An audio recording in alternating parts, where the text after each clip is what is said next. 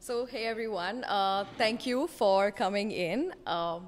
So the topic that we're trying to address here is optimizing the long test runtimes using AIOps.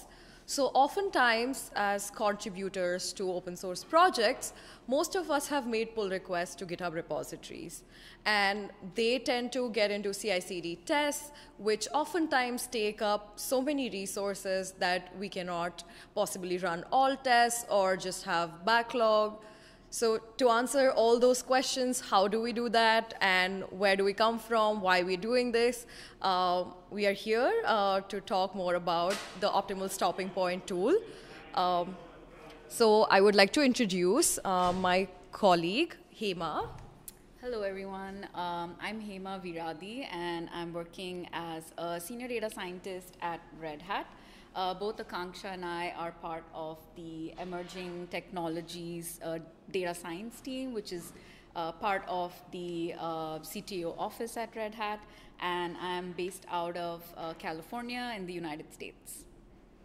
And my name is Aakanksha Duggal. I'm also a senior data scientist in the emerging technologies group, and I come from Boston.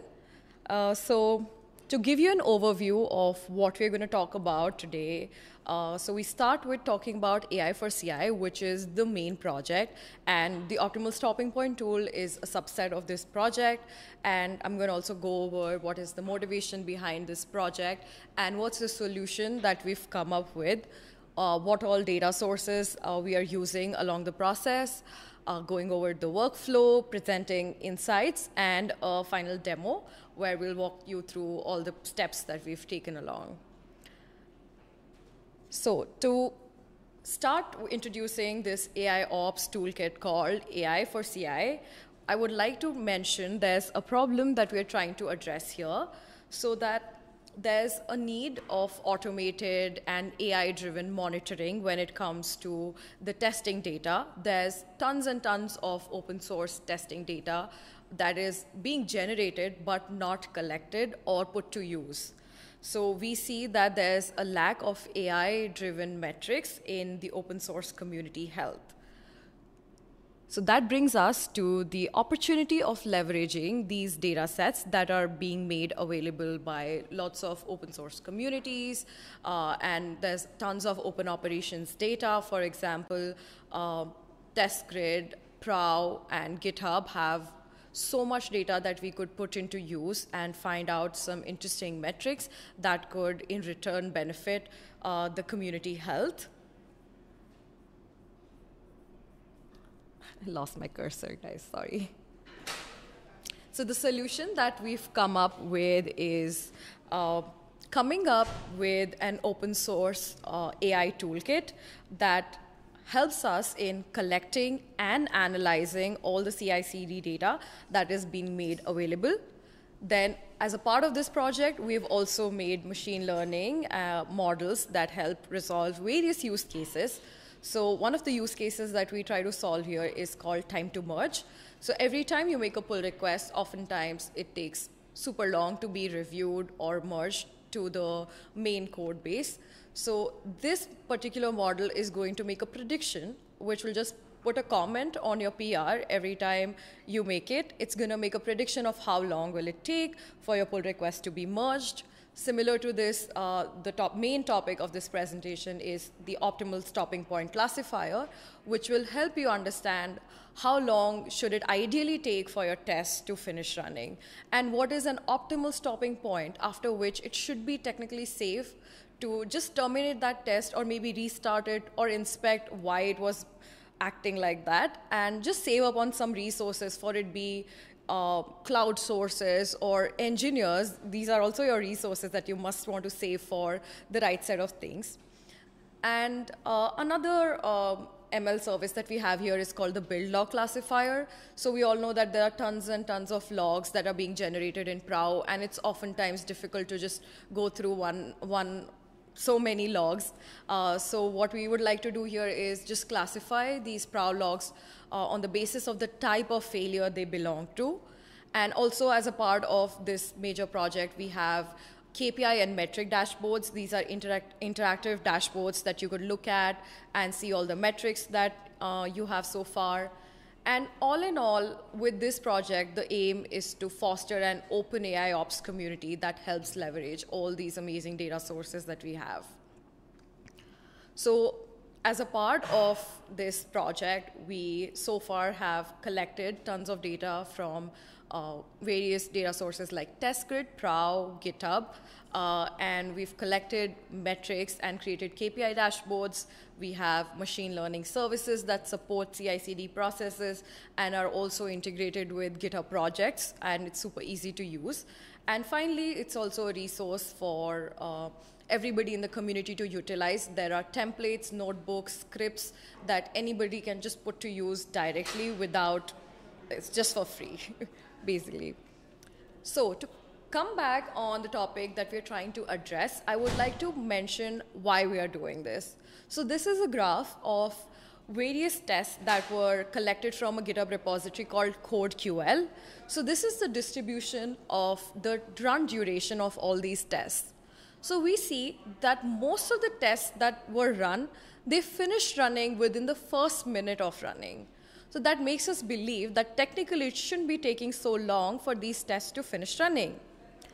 However, when we started to look at the tests, failing tests specifically, we saw that there are a couple outliers that take up all the resources or take sometimes infinite amount of time to finish running. So wouldn't it be a good idea to just come up with a point after which we know it's probably just hoarding resources or blocked somewhere? It could be an outage or any reason for that matter. So the aim here is to find out the bottlenecks and just point out where it could be going wrong. So the ML solution that we've come up with is that sometimes these tests are taking long, and we would like to find an optimal stopping point after which this test is most certain to fail. And hence, in return, we want to just save and allocate our resources in the best fashion. Talking about the data sources, so we all know GitHub is home to a lot of open source projects, and a lot of people make contributions on a daily basis to these repositories. So we are collecting our data from GitHub.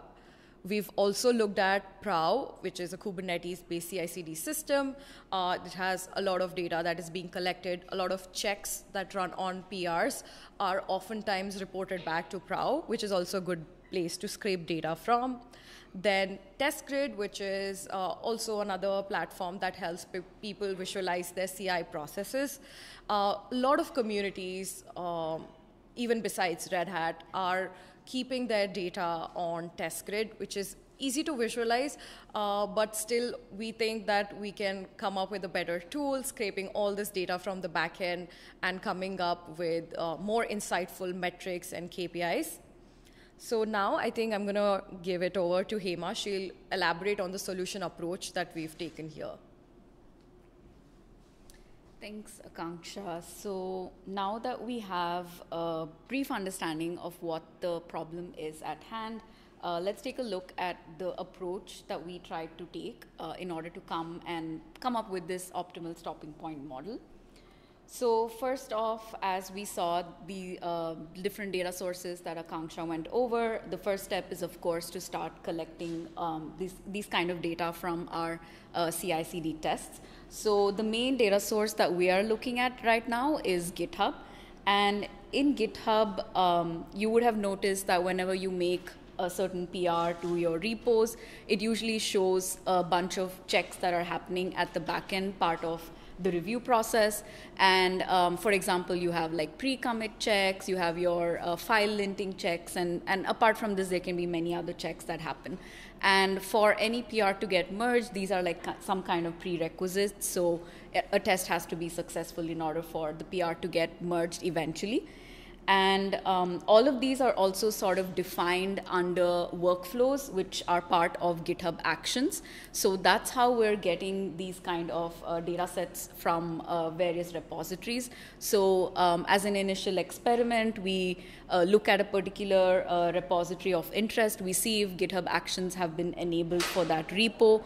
And then we go and look at the different workflows that have been set up for it. and we go ahead and just use an API which allows you to extract that particular workflow ID, and all the checks within it can also be obtained through that API, and that's how we get all those test durations and those kind of features that we start seeing from that data. So once we have all of this data ready, we start moving on to feature engineering. So in any ML model approach that we look at, you need to start identifying what are those important relevant features that can be used as an input for your model. So here we're going to look mainly at those test durations where Aakanksha showed us the plot of those different durations. And what we try to do here is for a given test, we kind of see the entire distribution of how long that test is taking to run. And we further try to bucket them into different time range intervals. So for example, 0 to 10 seconds, 10 to 20, and all the way up till the completion of the test is where we try to further split and divide the test durations. And within each of those intervals, we're trying to find how many tests are likely to fail in those time ranges. And we try to basically calculate those percentage of failures over time. And once we do that kind of approach of calculating those durations and splitting them into those different buckets, what we do is finally try to reach to that optimal stopping point prediction. So to do this, as I was talking about that percentage of failures that we like to calculate in those time intervals, what we do is we've defined a threshold where here it is 75%. So we say that in those time ranges, if we see that the threshold of percentage of failure is more than 75%, we say that anything beyond that is likely that the test is hoarding up resources and it's likely to fail. Now, this threshold is just a default value that we came up with, but again, it's customizable. We can tweak it as per the needs depending upon how the workflows and checks have been set up. But this is just some initial kind of approach that we sort of started implementing to further define what that point in time would look like. And once we have that final sort of interval or that time slice at which it's going to have a greater chance of failing, we eventually want to integrate this back to the GitHub Actions. So we would like to use the help of GitHub bots here. So what the bot will eventually do is whenever you have a PR open, the bot is going to sort of run the model at the back end, and then the bot is going to leave a comment on that PR saying, hey, this test is likely going to fail at this particular timestamp. You should probably stop it so that the rest of the checks do not get affected because of it. And it's still a work in progress, but that's ultimately the plugin that we would like to enable for these different repositories, where you have a lot of checks to be passed, and there's like, you know, it's a big PR maybe, and you have a lot of developers who are being put on it to review it, but they kind of don't have an idea as to why that certain test is failing, and you probably want to move on to the next phase of your review. So eventually that's what the bot leaving a comment is trying to overcome and help out with identifying that pain point for your developers. And so how does this entire kind of workflow setup look like eventually? Is you have your PRs getting open to a repo. We go ahead and have that optimal stopping point running at the backend. So in this graph, what we see here is you'll have all those test duration buckets on the x-axis, and on the y-axis is the percentage of failing. So as you see, as the first range is basically taking 0 to 10 seconds, and then you'll have all the other ranges beyond that until the test gets completed. And then you see there, you know, the percentage of failure. So over time, slowly, the percentage of failure tends to keep spiking and rising. So anything beyond that 70%, we say that, you know, hey, it's gonna eventually fail. Or if we set the threshold to like 60, then it's probably going to fail beyond that 60% time range. And then if we correlate that back onto the x-axis, you'll actually know that time interval at which it was going to fail. So maybe it was around like 1 minute, 10 seconds or something like that. So that's kind of how the output is going to look like. And then finally, this is what the GitHub action bot is going to eventually integrate as part of our service. It'll leave a comment saying that, it predicted that for this particular check that is happening, beyond 50 seconds is when you should terminate it, else it's going to hog up your resources. But we won't stop at this. The idea is that we can also allow users to take some actions based on that. So we would like to also have some kind of capability of, asking the user, like, should I go ahead and stop this test, or giving them some set of actions that they can perhaps take and help part of their CI/CD process. But as a very low-hanging fruit, we basically want to leave some kind of comment to provide more feedback for the repositories and for the PRs that are being open in different repositories. And now we can move quickly to a small demo. So in this demo, we're just going to go over kind of like the code and a little bit of the workflow that we follow. So I'll give it to Aakanksha to start with the initial part of it. Awesome. All right. So just for this demo purposes, we've started to look into this repository called CodeQL, and similar to any of your repositories, this also has a couple pull requests. If you take a look at any of the open pull requests that we have here, we see that there are some checks, some haven't completed yet, some were completed a couple seconds ago. So things like these oftentimes take a lot of time because there are so many checks and workflows that are being run. If you go to actions, you can see more details about each of these checks and each of the runs that were made, how many were failed, etc. So what we aim to do here is to get all of this data in Jupyter Notebooks, which is the home ground for most of the data scientists to start exploring the data and find insights out of them.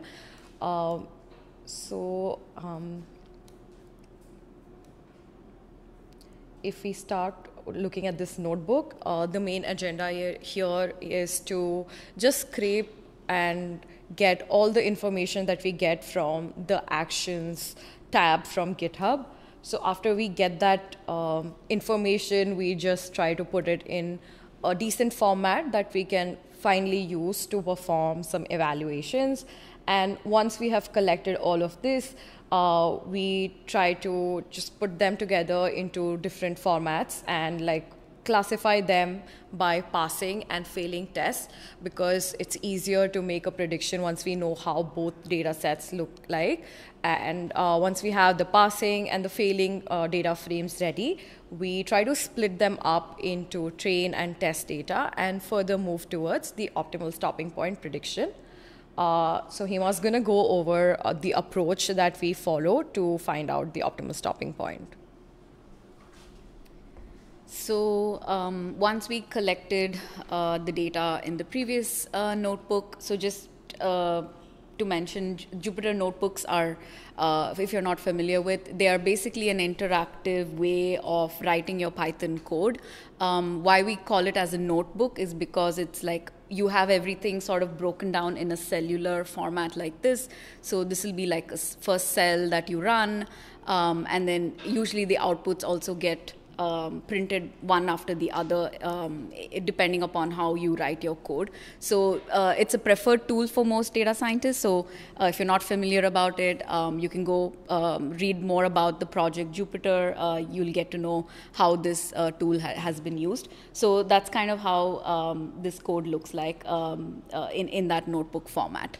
But yeah, moving on to start our analysis, we go ahead and take those CSV files that we saw in the previous code, and once we get those two different sets of data, so you have one for all your passing tests, and then you have one for all your failing tests. So we kind of read them separately.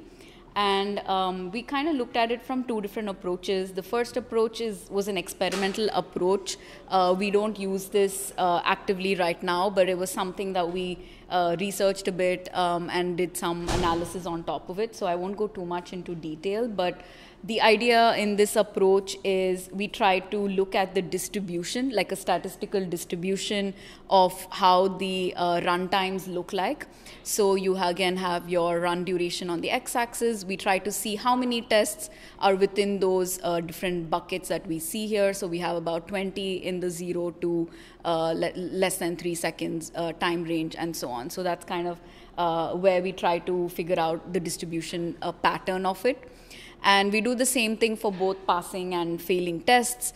So statistical distributions, there are some libraries in Python which will automatically define the best distribution based on the values that you have. So here it's trying to fit like these different type of distributions for the data set that we have. And then it tells you which one is your best type of distribution. And based on those distributions further, we try to find out the intersection point for your passing distribution and failing distribution. And that intersection point is essentially what we map to as our optimal stopping point on the x-axis. So that was approach one. But we wanted to move on to a different approach which is more favorable for us, which is based on the probabilities of tests failing rather than just looking at the distribution, but more on from a probability standpoint, because ultimately that's what you want to predict. So as we were talking about those buckets again here, you see some tests are even going all the way up to like, infinite timestamp, which is not something that you want. You want to get rid of those kind of long running tests. So after you understand that distribution, we go ahead and try to plot the percentage of failure. So that's kind of what this ultimate approach that we want to focus on. So we set a threshold of 70. After observing a lot of tests, we came up with that threshold. This is just one test that we're showing this for, but over time, you're going to have multiple repositories, you're going to have multiple checks, multiple tests. So each data set is going to look different, but this is, in this particular code at least, it's just one test for one particular repository. So that's just something to keep in mind, that that threshold may not make sense in some situations, but at least it's some kind of a starting point for us to look at. So that's where we can visualize it better. These are just a more, from a more data scientist perspective, we're trying to normalize the values rather than look at the raw values. We're trying to scale the values and things like that. So these are just some couple of more ways where you can normalize your values and try to do the analysis on top of it. But yeah, you see that the graphs kind of look different just because you've normalized your values a little bit. You see some more sort of intervals here and things like that, but nothing too drastic of a change. And yeah, ultimately we kind of use this threshold values on this, and then we try to intersect it on this x-axis, and then we find out what time duration or what timestamp does that correspond to, and that's the point beyond which you should not be letting your tests run for so long. So that's the overall kind of a goal of this particular code. And coming back to our slides, if you want to engage more, if you want to learn more about this, you can scan the QR code here. It'll take you to our GitHub repo, so we track all of our work there. If you have suggestions, feedback, open for any contributions, or even just opening an issue if you want to learn more about it. So please go ahead and do that. And we also have another project called AI CI, which Aakanksha mentioned at the beginning of the talk. So that's a more larger open source initiative, which is a collection of all these models that we're building. So one of them, which we presented today, another model is the time to merge model that some of our colleagues worked on. So in that model, we are basically predicting what is the amount of time that it takes for a certain PR to get merged in a project. And why we don't want to give this to scare people that it's going to take so long for a PR to merge, but the motivation for doing this is if you have new contributors for any open source project, they might be hesitant to participate and contribute code because they don't really know if that PR is going to be reviewed or not. So for any of those first-time contributors, the goal is if you're able to predict and tell them, hey, the PR is going to get merged in a couple of days, it gives them maybe more confidence to contribute to your projects. And the second advantage is it can also help community managers to look at their project and say, okay, it's taking a lot of time to review PRs. Do we need to change something? How do we make it more efficient? Things like that. So that's kind of how we came up with these different ways to consolidate these models. So if you want to learn more about that, I would encourage you to look at the AI4CI repo.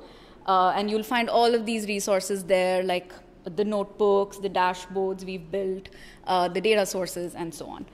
So please go ahead and do that. And these are, again, some more references to all of our repositories. And with that, I would like to stop here. But thank you all for attending. And if you have any questions, we have a couple of minutes to take them. Yes?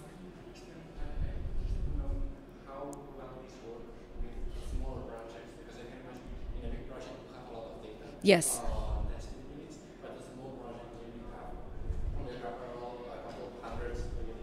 Yeah. Yeah. They probably will vary a lot because we are adding different unit tests. How much data do you actually need to train the model to work well with your project, and how does it scale? Yeah, that's a good question. So just repeating the question again, the question was, how well would this work for a smaller GitHub repository? So if you have a smaller repo, a less mature project, I'm assuming, where you have smaller unit tests, how accurate this would be? Is that your question? Yes. Yeah. How much do you actually need to... How much data do you need? Yeah, so I would say for any machine learning model, the generic answer is more data is better. So I don't want to default at that answer, but I would definitely say that it might not be fairly accurate, but at least over time, if we keep trying and seeing that it's predicting at somewhat near accuracy, then it would be a good start. But of course, if that particular check or that particular test is also found in other repos, we can also use that as our training data set. So it doesn't have to be coming just for your particular repo, but if it's a test that is very specific to your repo, then maybe the training data sets cannot be as large as expected. But I would say it's definitely generic enough that we can try to find data sets from other repositories which might have similar checks and maybe use that to better train the model. So that would be one way to approach it. Yeah. Do you want to add to that? Yeah, I think just to add to that, I think the more we retrain and the more feedback we get from the repositories and the more number of tests that we run, that's the feedback that we look for in any sort of machine learning model, so that we know how well the model is predicting, and we can probably just retrain it on the new data that is being made available by new PRs and tests being run. So I think that would be useful. Does that answer your question? Yes. Thank you. Thank you. Yes. So if the model gets data from other repos, how do you match to whatever you test in your repo? It's by name, you also take into account the language. I don't know, maybe faster than others. Yes. So repeating the question, it was, so if you're taking tests from different repos and using that to train your model, how do you kind of map and figure out which, if the data is accurate, right? So yeah, so some of these checks, like for example, in that screenshot you saw, there was a check for file linting, or there was a check for pre-commit check. So those are more generic. So those kind of are standardized to some point, to some extent. So even if you're collecting from different repos, we can have some confidence that these data is going to look similar. But yes, some of the other checks are more customized maybe for a particular repository. So it might not work well for the others. So in those situations, we might have to eliminate those kind of data just so that the model is not training on the wrong thing. So it's kind of like an experiment of checking which data sets is it able to learn better versus which one it's not. So that's something we might have to look at further. Yeah. Yes. So this is, I guess slightly more related to the larger effort.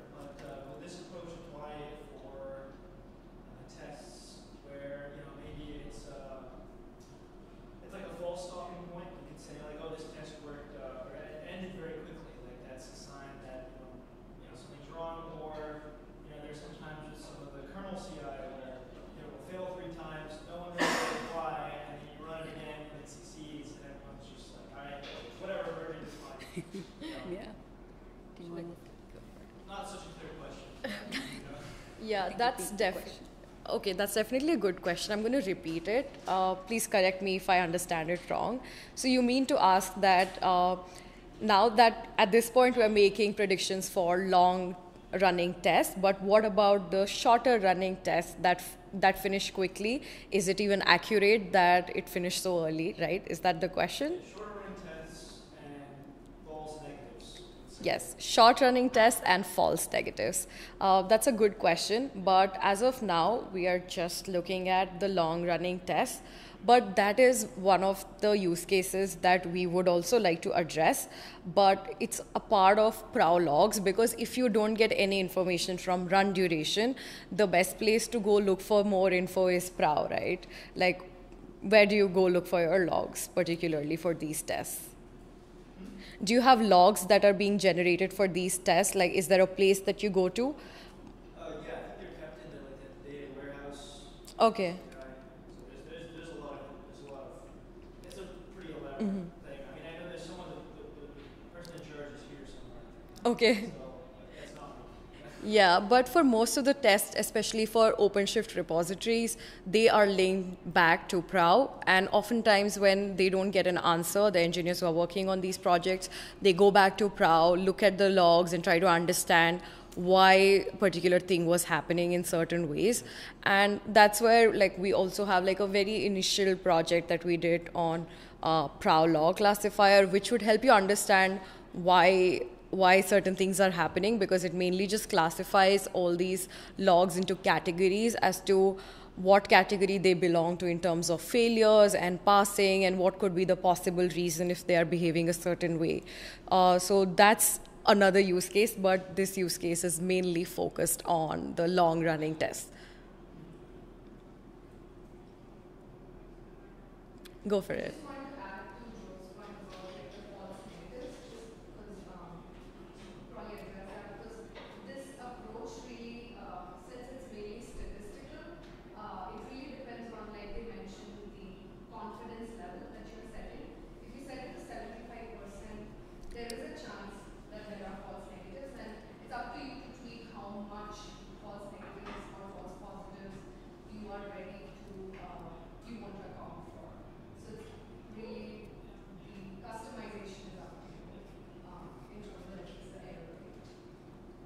Yeah, thank you for that plugin, Angela. Also, to add on to that, at this point, it's a work in progress. But what we aim to do here with this initiative is that anybody who wants to use this tool can have a customized file where you can just put in what you want from this tool to do. So starting from what is the threshold that you would like to specify, it could be anywhere between 75 to 95, whichever thing you want to specify. And also the next step here would be to have a tool that will automatically terminate all these tests. But this is only something that we can do if the user or the repository owner lets us do. So this is something that we would want to add to this tool, but definitely something that the owner has to take a call for. So you can specify all these parameters, and if once you specify it, the GitHub action will automatically run on the all the incoming pull requests in the future. So that's the plan, but most of the things are still work in progress. But we were happy to just present whatever we had so far.